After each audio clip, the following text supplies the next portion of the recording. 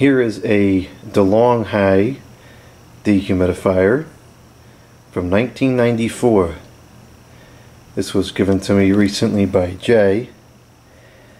I believe it's a 40-pint model. I can't fathom what else that 40 would be indicating, but it does not explicitly state the capacity anywhere that I've seen just yet. It's a very interesting model. It has the analog hygrometer on there, which unfortunately does not appear to work. It was reading about 10 last night, which was certainly not accurate, and now today it's reading about 80, which is probably close to what it is outside, but it's only about 60 in this room. It has a full indicator and is automatic shut off, and I don't know if this hygrometer is working or not. It's pretty much right at the top. It is kind of humid today, but I wouldn't expect it to come on until more towards around there. And it has a continuous run, which I think is actually a continuous switch. You can feel it kind of change as it goes over there.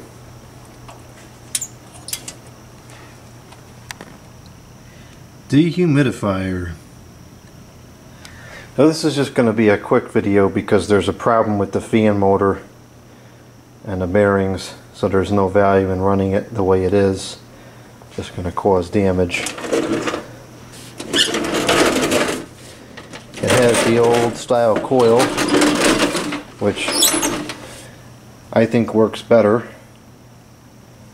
and it has R500 9.6 ounces. It's a reciprocating compressor made in Canada. It's model DH-40C A0, and it's a ham certified, but that would be based on the old standard where these were tested at 86 degrees and I forget what percentage humidity, something higher than what's normal in terms of temperature anyways. So there's the automatic shut-off float. It's missing the bucket, but it's not too big of a deal on something like this because any square bucket that fits under there and goes all the way to the top will work just fine. It has a hose attached to there right now, which I'm not sure it'll ever come off because the rust has rusted, and I think the force you would need to break that would probably crack the plastic. So I have to see. I think even if I was to use a condensation pump with this, which I very well might, because since this is not a fire hazard piece of equipment, it could run unattended all the time. So putting a sitting a condensate pump in there might be pretty convenient. So perhaps I'll just cut this back a little bit. I'm not sure yet. I got to decide what I want to do first, because once I cut it, I may never be able to put a hose back on there again. So we'll go ahead and start it up for just a couple seconds to get the compressor sound, and then that'll be it until the service and repair video.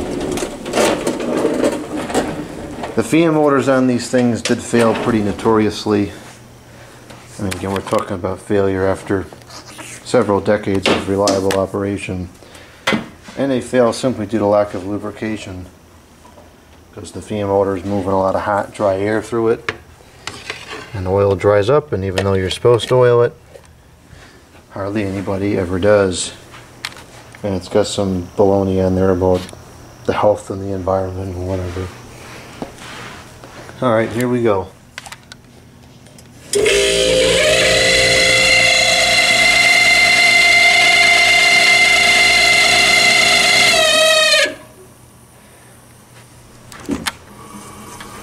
I heard a little bit of refrigerant go,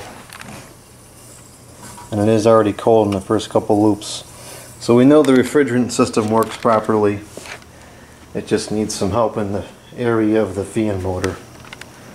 So we'll get that repaired, and then I think this will replace the Chinatronics, General Electric, or whoever the heck makes the thing that I have downstairs right now.